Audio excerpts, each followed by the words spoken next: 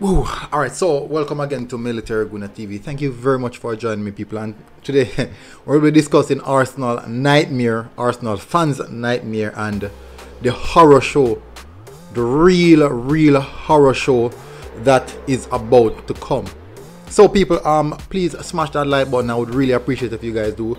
And we will also be speaking about Odesonne Edouard, Jesse Lingard. So these guys are actually in the media surrounding Arsenal for quite a while now, but we have to talk about our show first. We have to get that out of the way as quick as possible so we can move on to the good news, because definitely I strongly don't believe that we'll be seeing ourselves passing the Europa League semi-finals. I can't see it unless these guys really turn up and give us a good showing. So Slavia Prague versus Arsenal, Arsenal versus Slavia Prague, and I do believe that this is going to be a very difficult game. Hopefully it's one that we can put in a lot of work into and get this over the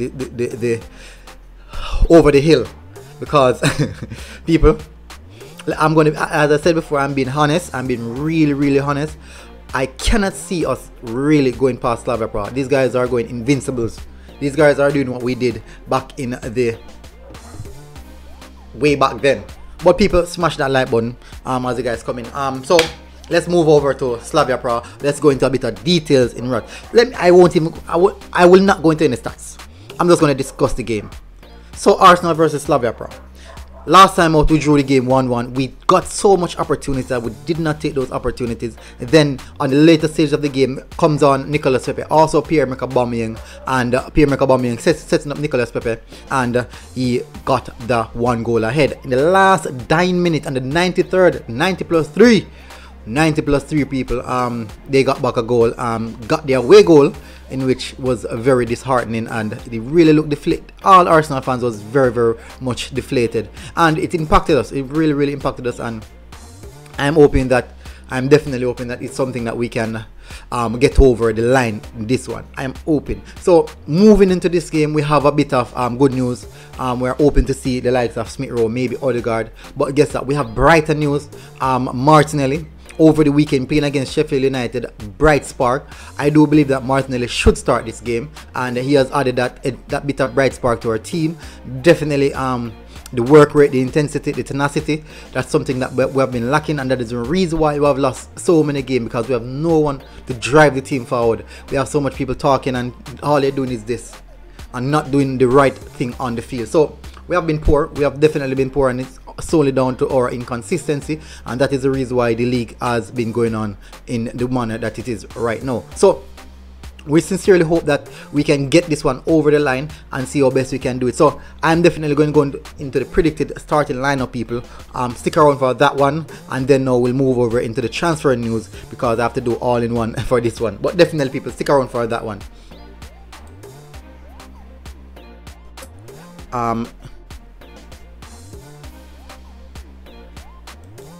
Alright, so people, this is what I'm talking about. I'm talking about us getting this game over the line. As you guys know, Mikel Arteta will be playing its standard 4-2-3-1. That is a formation that he opted to use the entire season, and I don't see him changing from that. Maybe we're going to see something similar that we saw against Sheffield United, with Granit Xhaka playing like a hybrid left back central midfield role. And so let's go, people. Let's run through this one. In goal, you guys know exactly who I'm going with. He deserves this spot, and his spot is actually basically untouchable. At centre back position for this one, people, it's a difficult one. It's not the easiest selection. I do believe it's not the easiest selection, but we have to get the best selection for this team. We have to get the best selection, because it is really important that we go with the strongest foot and get the best players in the team, because we have to do that. So at left-sided centre back, it seems as if Mari will be the player, because Mari significantly makes everyone looks much better. So I think Mari, he's the player for that one. Especially Holding, he makes Holding look like 100 times better player. That's how we know that he's a quality player. So as this partnership, I would have to go with Olin, even though Gabriel would be a good partnership for Mari, but it has to be Olin, people. Gabriel would be a good partnership for Mari, but it has to be Olin, people, definitely. Let's move over to right back, the difficult position. I see Chambers did play fairly well, but his crosses weren't so good against Sheffield United, even in previous game. This is a good time to bring back Cedric Soares into the setup, because we have the likes of Martinelli, who has very good crosses in his leg, and I do think that those crosses would be critical to a person's a player like I definitely have to go with Cedric Soares for this one, people, because we know that Cedric Soares is a very good crosser off the ball, and what we do know that a player like Martinelli, who is very good on it aerially, would actually hit his meal playing with Cedric Soares. And at left back position, we have to play going back for the same system that I saw Mikel Arteta deployed against Sheffield United. So playing Granit Xhaka at left back, we know a lot of people might disagree with that, but definitely it is something that we have to look at.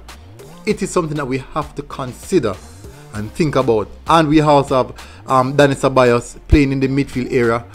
As I said, it's like basically a hybrid role, switch interchanging in the 10 position.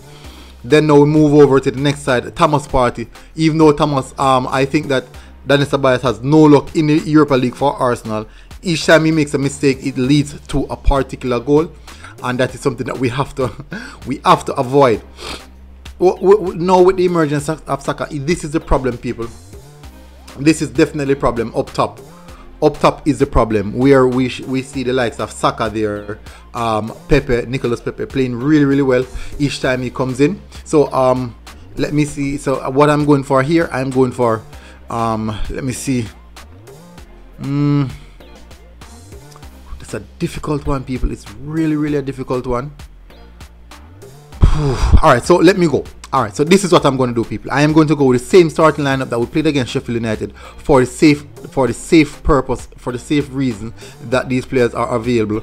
And we might hear good news that this person is available and that person is available, and then they're not. So going for Pepe over on the right hand side, Bukayo Saka in the central attacking midfield position, and up front and over to the left hand side we have Martinelli, because we know what he brings to the team. Definitely what Martinelli brings to the team, people. That is what we need. That energy, that tenacity, that ability to get inside of the 18-yard box. That is definitely what we need. And up front, where we still are unsure about Pierre-Emerick Aubameyang, even though he might be deemed fit, but definitely I think precautionary measures will be taken in place. Will be taken with Aubameyang. So up front, we have to go with Pierre-Emerick Aubameyang, and I do believe that there, what you're seeing, people, is my predicted starting lineup. Hopefully, you guys have no issues. Hopefully, you guys have no issues with that one. As you guys can see, that is my predicted starting lineup.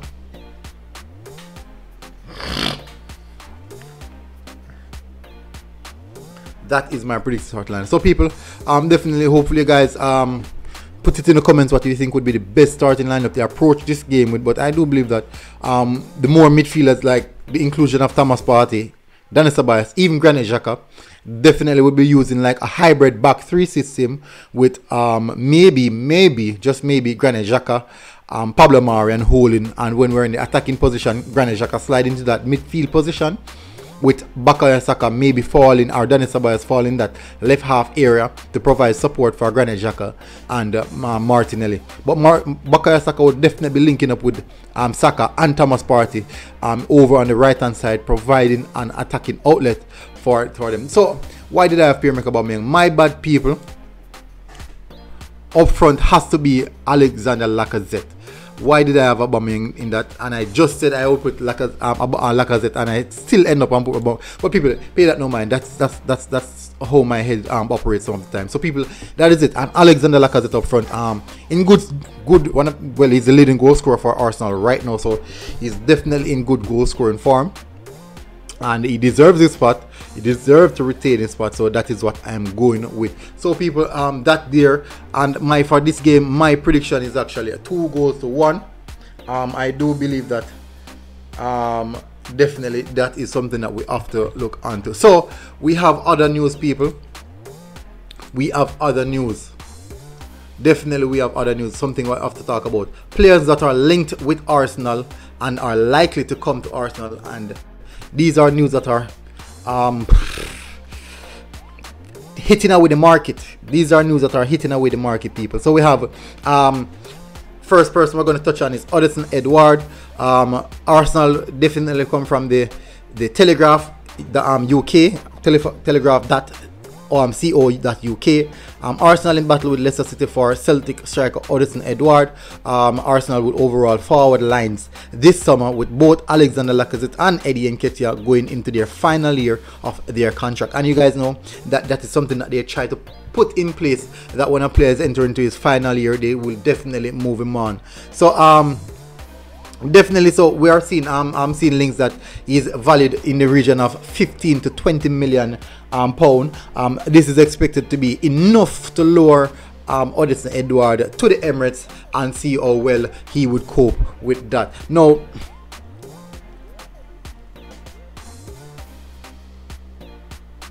let's move over to the next player that we want to discuss, and that is a serious one.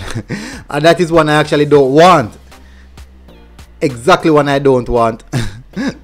And he's heavily linked with Arsenal. I have no clue why. I definitely have no clue why Jesse Lingard is heavily linked with Arsenal. I think it's just a sense of player finding form, and then now every club is being linked with that particular player. I just believe it's one of those situations. I don't know why, but I think so. So let me run through some of the rumors.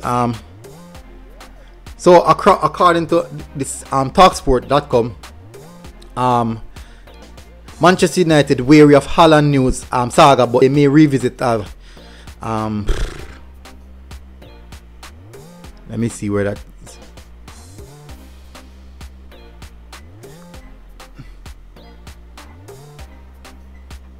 There's actually no link.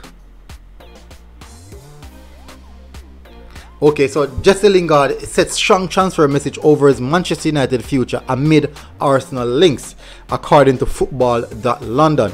Jesse Lingard has been urged to consider his option ahead of the summer transfer window after impressing on loan at West Ham from Manchester United. The English international has been a standout performer since making the move to West Ham on loan in January to scoring 6 goals in 8 appearances for David Moyes' men. His form has helped the Hammers push for a European League football, with West Ham sitting 6th in the table ahead of their future against 3rd place Leicester City this afternoon. While he's also earned a recall to Gareth Southgate's 3-Lion squad, he's definitely making himself a bit more marketable. But I do believe these are just talks, because I don't think that Arsenal will really look at Jesse. Well, I don't. Let me not say that, because this is Arsenal. We come with some unexpected things, people. But definitely talks are in place, because this is just a highlight of what is happening and what Jesse Lingard is doing. So everyone is now boosting Jesse Lingard to make a move, and guess what? Arsenal are the talking point. Arsenal is always the talking point in the media, so that could be one of the reasons why we are linked with him. Alright, so thank you very much, people. So that is it. Jesse Lingard and also Odesonne Edouard from Celtic, and Jesse Lingard heavily linked with Arsenal.